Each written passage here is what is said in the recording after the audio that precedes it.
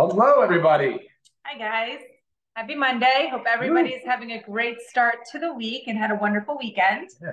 We'll start streaming next week, too. I know you guys a lot are asking about it. Well, I'll set it up so it streams. Sorry about that. We're still right now just recording it and posting it to YouTube. But that way everything will be done the same way. Yeah, you can just log into YouTube and stream it and see it. Yes. So today we're here with our newest launch. Much anticipated. Yeah. Methylene Blue. Oh, okay. Right. In this adorable little container that you pop open. Yeah, and show how that breaks. You don't have to open it from the top. It just flips open, almost like some Band-Aid containers. You can do that, and then you can take a strip out. Super easy. Yeah. And then here's the foil wrap. So when they come in these thin little foil wraps, you open the foil, right? It just peels open.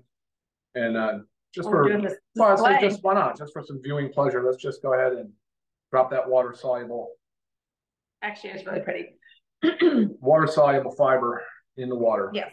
So what I first want to talk about is really neurodegenerative diseases and how it's plaguing us. And obviously what we have to work with the drugs on the market, clearly they're not working. Otherwise we would be in a much better situation than we are. Not very promising. Not at all. And it's very sad. And it's something that's always on my mind with aging. It's just because you see people that go through it, your loved ones, your friends, and it's very, very scary. I mean, I think we know at least two handfuls of at least friends, parents, or aunts, uncles, my aunt personally going through this. And it's just a very sad thing. So when it comes to what goes on there, we talk about mitochondrial metabolism. You've heard us talk about mitochondria. Those are the powerhouses of our cells. Those are the things that are responsible for the energy. So what happens as we age, as our brains age, is our mitochondrial metabolism decreases. So that energy production inside there in all of our cells in our body, that energy production goes down. It's not happening like it should. And that leads to, for simple cases, just memory loss, lack of focus. Sure. But then obviously our extreme cases, our dementia, our Alzheimer's, which Parkinson's, all very, very, very prevalent and again, scary. Yeah. So the goal is to take supplements, do things helpful for our body, lifestyle medicines that can prevent that from happening, that can come in and jump into that mitochondria and help that energy production. It's like your electron transport chain, but I know that's getting a little technical. And that's the goal with this. And that is really the goal with Methylene Blue. It definitely is. 100%. I think today's discussion is as much about metabolic health as it is about a supplement. I think that supplements are only like one part when we talk about it. And, we talk a lot about aging and how the signs of aging originally start to show up. And for Lisa and I, most of the time we say, well, look, it's a physical sign. It looks like a lack of muscle mass. It looks like sarcopenia. It just looks like somebody that hasn't been able to maintain healthy lean muscle mass as they age. But unfortunately, with brain health, and I don't like that term so much, but it's typically, a process that can start at any time, can really start at any age, especially now with our environment, the foods we eat, the toxins we're exposed to. So the environmental impacts are actually pretty great in this category. And you don't recognize that it's going on. It's not visual, like you said, with like muscle loss. You don't recognize it's going on until it's a little bit there and too late. Yeah, right. And so that now I'm starting to shift sort of my way of viewing aging a little bit. It's like, of course, there's the physical manifestations of not having enough muscle loss or muscle mass. But then you start thinking about the way the brain health sort of the transgression of like the way it changes and evolves and how early of an age it can set in. And you can start with like, you hear people describe as brain fog or lack of focus or inattention, that kind of stuff. So anyway, that's really like, when I think about this discussion, I'm thinking metabolic health. And what does that even mean? She talked about mitochondria, she talked about electron transport chain, but really it's about like metabolism. Maybe we just can use that word as metabolic, so that we're thinking about the movement of energy and how our bodies derive energy, and specifically how our brain is using the energy that's created, and ways to optimize it. With metabolism, I'm sure your first thought is like, we talk about, we want to increase our metabolism in our bodies so we can lose weight, right? that's increasing the energy production. So it's the same thing, but it's going inside, it's in the cell, right, on a cellular level. Sure. Yeah, exactly. So I think that's what we should do. I think we should talk a little bit about the way the mitochondria works, the way that our energy is moved. It's not created or destroyed. It's a transfer of energy, and the way that aging sort of starts to slow down that whole entire process. So okay. All right. So cellular health. So think about the brain as being an energy demand center, a very high energy demand center, the brain and the heart. But the brain is only about 2% of our body weight, yet is about 20% of our energy consumption. And the brain also, along with the spinal cord, is considered the central nervous system. And there's an entire barrier. It's called the blood-brain barrier that protects the central nervous system. And so what that does, it's designed so that toxic metabolites and things can't really easily cross it and get into the CNS. That's the whole idea. And we'll come back to that in a few minutes when we start talking about methylene blue and exactly how it works. But within the cells, just on a basic cellular level, we learned in like high school biology, I still learned the word powerhouse, but the mitochondria act as powerhouses. That's where the energy is transferred. It gets moved and it gets designed or put into a way that the body can use.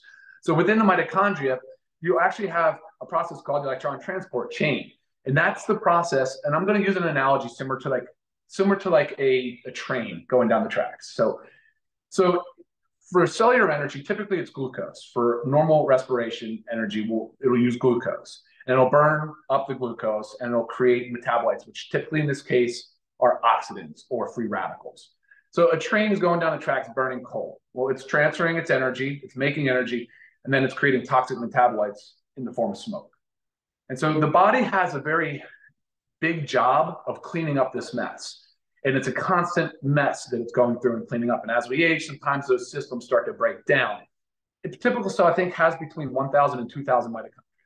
But again, as we age, we're constantly tearing them down, building new, making new, making new.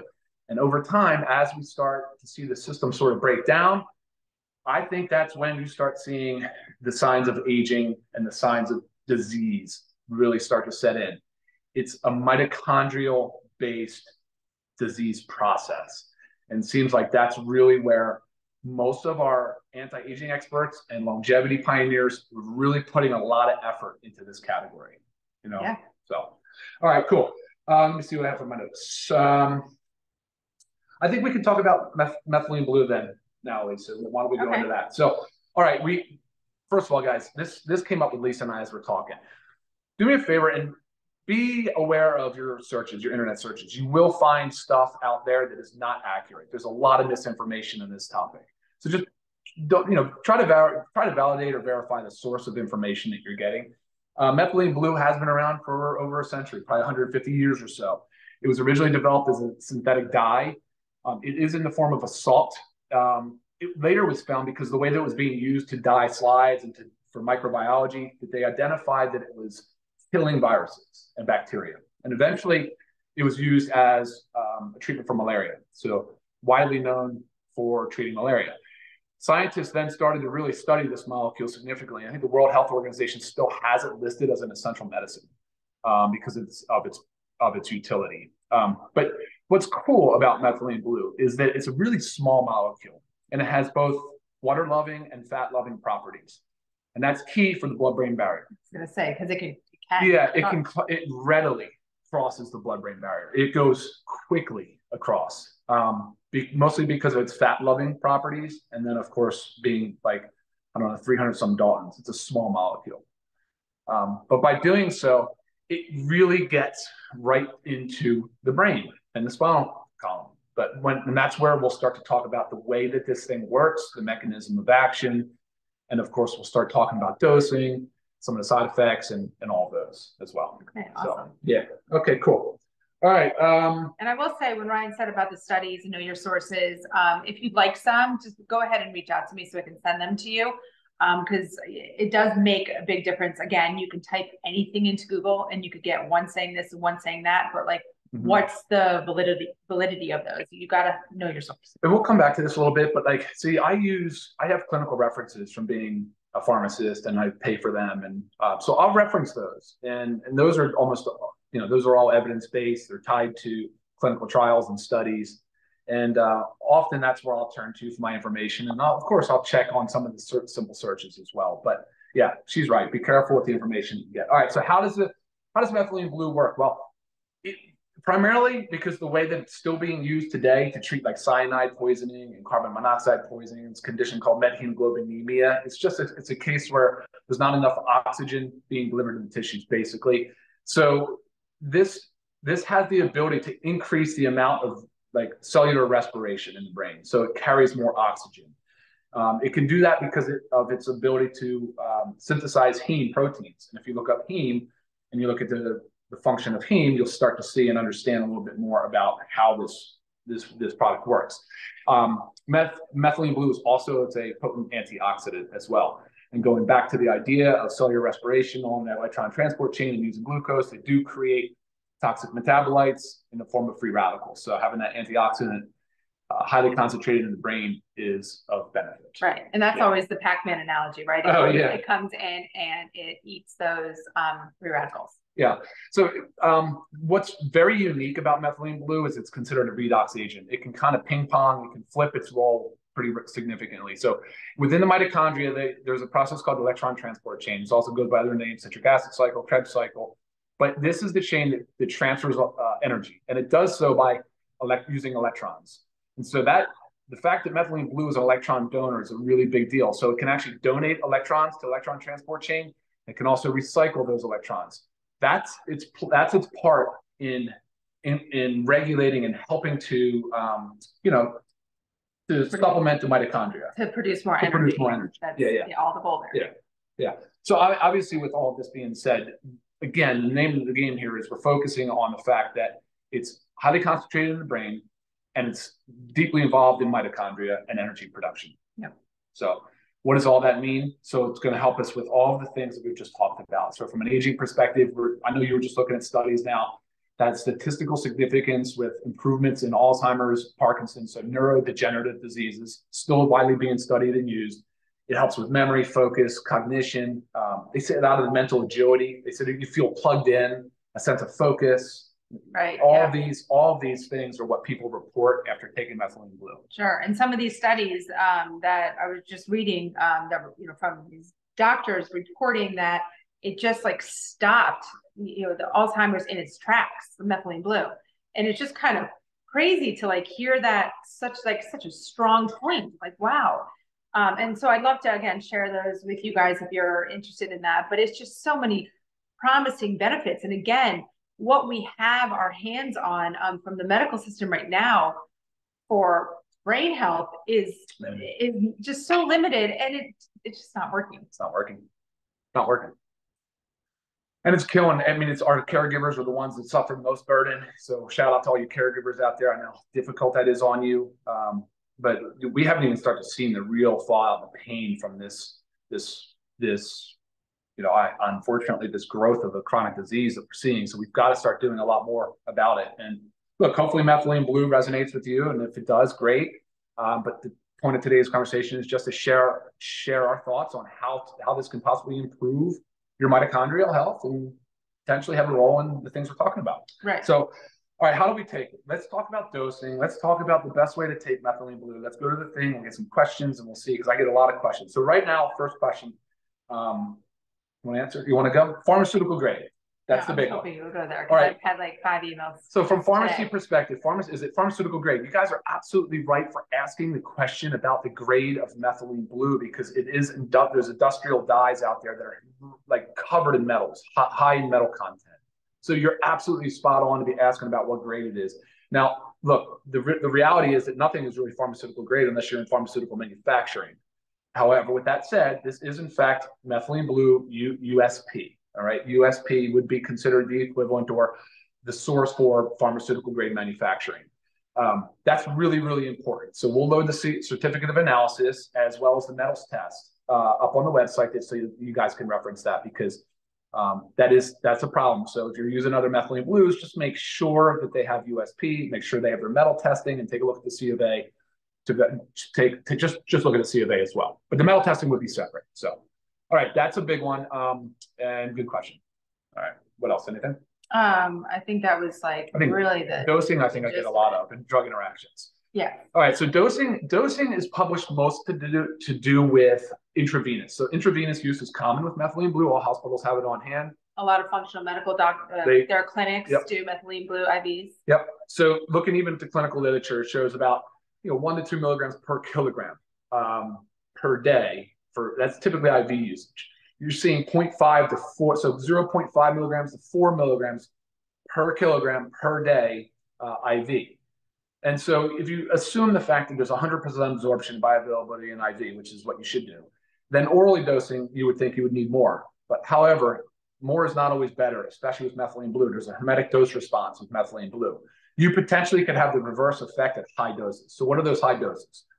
High doses are probably anything over 10 milligrams per kilogram per day. Like that would be extremely high, right? And that's just per kilogram means it's 2.2 pounds in a kilogram. But let's just assume it's an even 2 and we'll cut it in half. So I said it would be 10 milligrams per kilogram. Let's just do 5 milligrams per pound. For me, that'd be 1,000 milligrams in a day. I weigh 210 roughly. It'd be 1,000 milligrams in one day.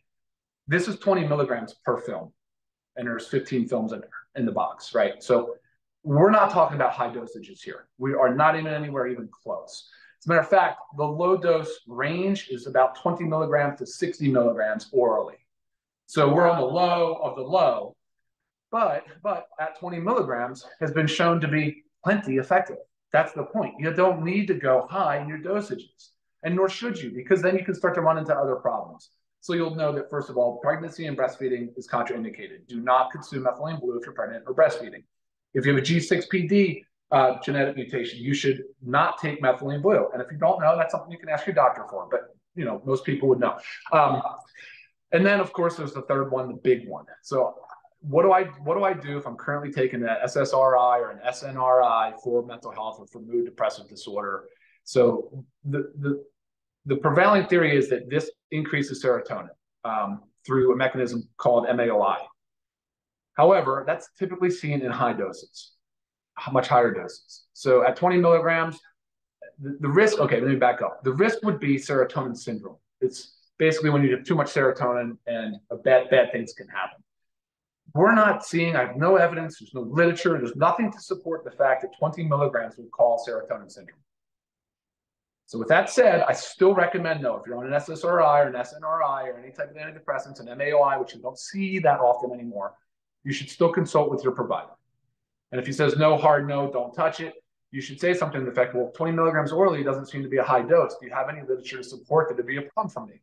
Because actually what we're finding is that people that are using this that have mental or mood disorders, they're deriving a tremendous amount of benefit out of it. Sure. You know what I mean? So I hate for people to get stuck in this misinformation loop where they just don't know what to do and they get scared and they become paralyzed with fear, and unfortunately, I feel like that's very unfortunate. So anyway, do a little bit of digging. If you need some literature from me, I'll be happy to supply it to you. No problem at all. So again, dosing wise, I think we're in a good situation here at 20 milligrams. It's per film. There's 15 films per box. We suggest using one every other day. That's why there's 15 in there for a 30-day supply. And if you want to take it 15 days straight in a row, you can do that as well. If you want to take it for 2 months straight in a row, you can do that as well. But my message, and Lisa, I think, agrees, is that we're actually trying to help you restore the normal function of your mitochondria. And this is one part or one, say, tool in your belt to help you do that. Right. So say, I know I've had the question, can you just take one when you need a little bit of mood enhancing? Yeah. So one here, one there, one there. Mm-hmm. Sure, you can. But again, the goal is to get that mitochondrial functioning properly to prevent that mitochondrial metabolism, decrease that happens as our brains age. So it's just like when you take supplements on a regular basis. It's, you're not just taking your vitamin D one day here because you didn't maybe get outside enough. You're taking it to maintain a level. So there's a purpose. There's a purpose. So methylene blue is good in fasting. I don't think I would not recommend this later in the day near bedtime. It doesn't make sense to me. I like it first thing in the morning. Because it does. Yeah, and especially if you're still intermittent fasting, it does increase autophagy. So that's the cleanup of the cell. It's taking out the junk of the cell. So it can help with that process as well. And there's another part to this. I would like for you guys, if it's possible, once you take methylene blue, you can go out and seek natural sunlight. And by doing so, it actually increases this, it provides a synergistic response to the mitochondria. It can actually help sort of provide more ATP and increase the mitochondria. Right. And if you don't have sunlight, I have had this question a lot. If you have any form of red light therapy access to in your home or in, a facility, that's really where the studies are done on it, because that's how it's controlled. But it doesn't have to be a lot, right? Like no, it could just be 10 minutes, a lot, max. But it doesn't have to be full body. I mean, you could just have a little bit of, there's handheld little red light things that people use for, pain and stuff. You could use that red light. It's called photobiomodulation. That's the way that this photon energy from the sun or the light helps increase the cellular respiration and mitochondrial function. So definitely check that out. Within 30 minutes of taking it, go out, you can get 5, 15, 20 minutes of sunlight, just exposing your skin to it. And I think that's good for us as a whole anyway. Right. I mean, I honestly, personally, I love taking it before like a morning walk in the sun. Because during my walks is where my wheels are spinning a lot, lots of thinking and planning and stuff going on. Carrying a rock, yeah. So I really like it for that. It kind of gets it all done. But you do it how it works for you. Again, Ryan said there's 15 films in here, and I'm just going to throw out the price there because to me this is crazy. For members, it's only $12.95. So 30-day supply of Methylene Blue for $12.95. Crazy. Non-members, the retail price $19.95. Let's talk a little bit about how maybe the blue. Yeah, it's on my tongue. I had mine this morning. Yes, and so did I. So I'm going to show you how ours is different because we're still experimenting a little bit. And if you were on Friday's call, you would have seen how Ben's mouth went. So what Ben did is he put the film in his mouth, let it completely dissolve, but he let it all go in, his mouth. That's going to leave you a lot of blue. If you want that, go for it. But we're typically talking to people and seeing people, and yeah, it's a great conversation starter, but we don't want blue mouths all day. So I'm going to show you mine. Oh, not bad. Really not just much. My very back. So what I did is I took the film, horizontal. I set it down in the back I kept my mouth open. As you can feel, it starts to dissolve on your tongue. I just swallowed water. So it dissolves very, very fast. So I didn't close my mouth, so it didn't go into the saliva all over and get everything blue. So I think that is going to be the way I do it, unless I really want blue. Cool. Yeah. Awesome. So figure out what works for you. Depending on where you place it on your tongue, I think this is a thing too, because obviously our taste buds are all different. There are different sections of our tongue. You might feel a little bit more bitter somewhere, might feel a little bit more minty somewhere. When I put it in the back this time, I had nothing. Right. I didn't even have mint. It was kind of weird. It just was like a neutral flavor. So yeah, it can cause numbness and tingling a little bit. Has a weird. That's completely normal. It will go away. How long does the blue last? 2 to 3 hours. Depends on how you. No, the staining on your tongue. Yeah. I could think it can last all day. It depends on how it stains your tongue. I mean. And it can cause blue your urine to be green because of the blue mixed with the typical yellow. Yeah, completely normal. Normal. Okay. Will you pull up some Q&A, see if there's anybody here that has any questions? We're running long, but again, that was kind of a new launch. So this is recorded. Will be posted on our YouTube channel right after this.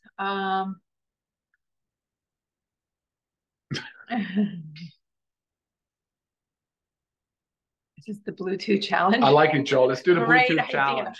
Send it over to what is it? Living Good. Living Good with Ryan and Lisa. Yeah. Let's post some on there. That's on Facebook. Yeah. That would actually be pretty funny, Joel.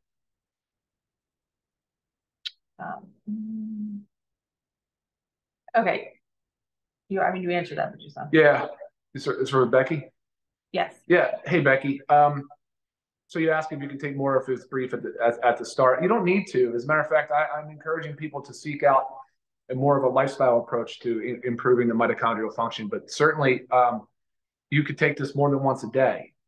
The oral suggested dose that I found on the clinical to deal with ifosfamide poisoning is like 50 milligrams 6 times a day. That's 300 milligrams orally. We're only talking about 20 milligrams of film. So if you did, and by the way, you can cut them in half. You could do 10 milligrams at a time. You could do 20 twice a day, 40. You figure out what works for you. Is there any? I don't know if this is. There is quite a bit out there. I suggest you do some searching with how this product relates to autism, because we're showing there's obviously that's being studied as well. Yeah, we did stir the cup. So you're not drinking this in water. You can. Yeah, people ask if you want to drink it, you can drink it. You can put it in a few ounces of water. Having like blue smile. I don't see, but if you just did it in a few ounces of water, not as much as this, you could I don't know. I haven't done it, but maybe I will, and I'll report back. But or you guys can let me know. Right. But it's water soluble fiber. If you notice the ingredients, it's really minimal. It's kind of neat the way that the films work and the way that they're formulated.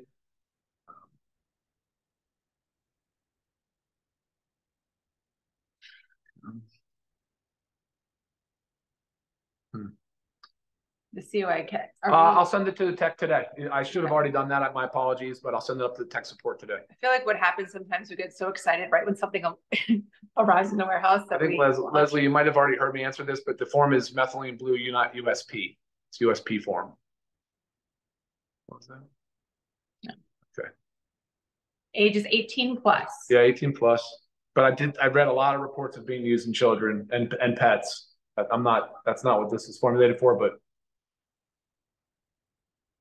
So Judy, that's an interesting one. So the question is it similar to NAD? Well, I mean, NAD, of course, if you research, it is involved in the electron transport chain, but NAD is another one where you could potentially upregulate. Your body could build a tolerance to it. With methylene blue, that's not the case. NAD is also very difficult to get in the form of NAD. So you'd either have to do it in injection and IV, but not really bioavailable orally. But good question, because NAD is a big part of the mitochondrial health. Yes, we talked about helping with memory loss. Memory, big thing with memory. This is a question I got. Yeah, I'll come back on that. Yeah, I don't see any real contraindications as far as age goes for elderly. Actually, it's being used now in advanced stages of people that have neurodegenerative diseases. So you're seeing it used in the elderly. I did answer that question from Riley about interactions with Zoloft. I would say just go back and listen to the Zoom if you missed that part, but not at this dose. I'm not concerned about it, but I still tell you that you should seek out approval from your medical provider, just because I think it's prudent.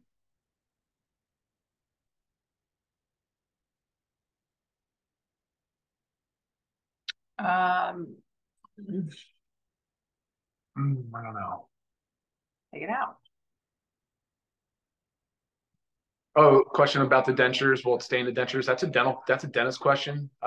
Maybe you can ask. I don't know. Maybe they'll have an answer for that for you. There are no adjustments. So there's a question from Lottie about how could be. Do you have to change the dose if your kidneys are compromised?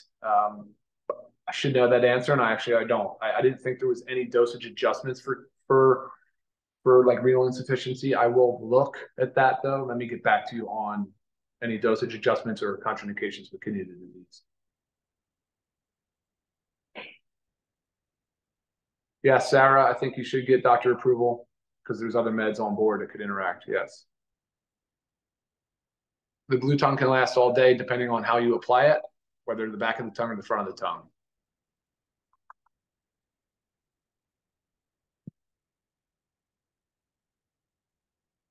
Oh, you'll start feel. So there's a question from Lisa. How long does it take to see a change? You'll feel it, actually. You'll feel a sense of connection, focus, energy, mental, like agility is a word I've used. I mean, it just feels different, especially if you seek out some sun or red light. Right. Yeah. Short-term memory loss, long-term memory loss. I've heard people compare this to a ADHD medication. People have actually made that analogy that they felt like as if they were taking something for focus. Yeah, so half a strip every day is okay. You would still want to cycle on and off. If you did a half and so just cut it in half, you did 10 milligrams, I would still say, well, do 15 days on, 15 days off, or 30 days on, 30 days off.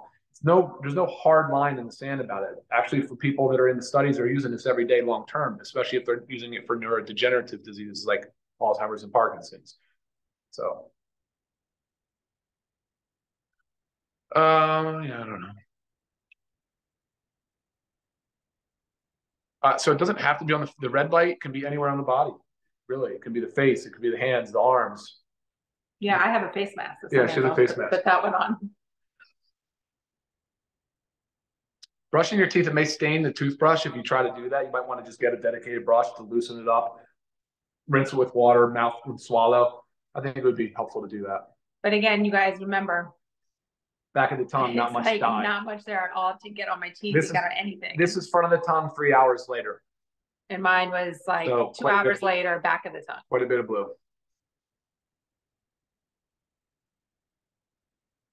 Michelle, USP is added on the website, I think, or it should be on the. You'll see it on the actual back of the box in the ingredients. Which is also on the website. Yeah, yeah. So you're right. It's not on the front, but on the back it is, on the panel. A lot of promise with ADHD. A lot of significant good studies encouraging things coming out on it. Remember, we've never drank it. We were just showing the color. You can, but again, on the tongue.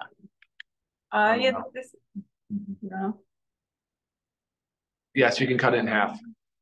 It will stain your fingers a little bit too. It's just the craziest thing, the salt. I mean, you're seeing virucidal, you're seeing bactericidal. Like in SARS-CoV-2, like they were looking at it from in COVID and treating COVID, and also on the long haulers, there was so much hypoxia and respiratory distress. Remember all the people on the ventilator, that whole thing. Methylene Blue started coming into the discussion. There was a lot of promise. I don't know where it stands right now, but that was another area of interest. So Eddie, how do you know if you need this? So you have to think that everybody needs this, because what happens, how we just described about mitochondrial metabolism and what goes on, that is happening to everybody as we age. And of course, lifestyle things affect that, whether it goes slower or faster. But me personally, I'm not messing around with things that are going on up here. So I'm going to do everything that I can in my power to prevent that from happening. Yeah, and I think, look, as you age, you see it, and you start to see lack some of the zest and the energy, and you start to feel, not yourself. And they describe it as brain fog and confusion and different things of that nature. Now, if you're not to that level, that's great, but maybe a time to stay proactive and focus on staying ahead of it. Have you seen anything on traumatic brain injury? Oh my gosh, yeah, a whole bunch of information on TBI. 4 years ago, would this be good for him? So he had a traumatic brain injury 4 years ago. Would this be good for him? Yeah, so there's a strong study out on TBI where it showed statistical significance on improvement of symptoms. It was like oxygen deprived, some specific type of traumatic brain injury. And I don't know why it's not used more mainstream, because it seems to me that the evidence is very strong for TBI. Definitely, again, I hate to just say Google search, please, like that, be careful with that. But if you do Google that, you'll find some articles. You'll find it. I think the National Institutes of Health had a reference to it. That's interesting. Encephalitis, I'm not sure. Yeah, I mean, I know I was reading studies that has to do with like Lyme disease and stuff like that. How cerebral. So Caroline asked about cerebral. So it does increase cerebral blood flow or oxygenation, I guess you could say. It delivers more oxygen to brain cells, increases the respiration of the cell. So I think that's what you're asking. Are there any side effects to be concerned about? Not really. I mean, there's some small cases of self-reported side effects of like jitters or nervousness, but I don't think that's the normal. I have not seen anything that would say that would be to be expected. I've used it plenty of times and never felt a single thing but good stuff. Right. And from what I read, what I was reading to say, it's all very rare. If there was ever a side effect, and if say there was any jitters, it subsides very shortly. Yeah, it's okay to put in water. Maybe try putting in a few ounces and then just slam it back. Use a shot glass. There you go, Aletta. Yes, it'll permanently stain your shirt. Did I get it on mine? Probably. That's what I thought he was saying. Probably. Yes, it is a stain. Yes, it will stain.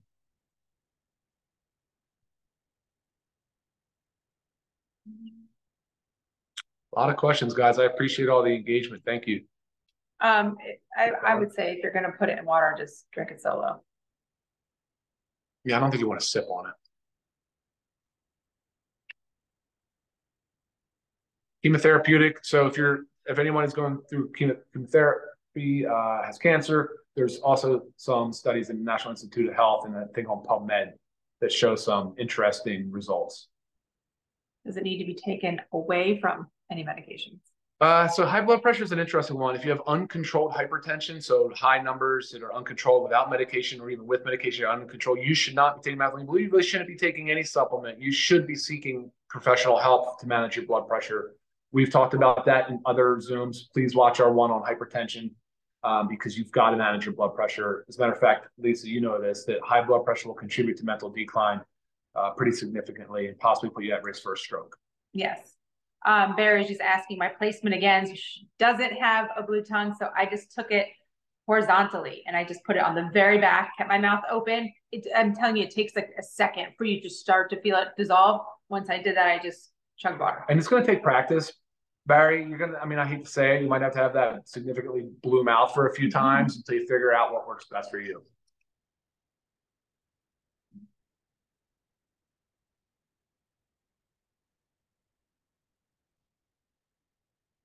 Okay.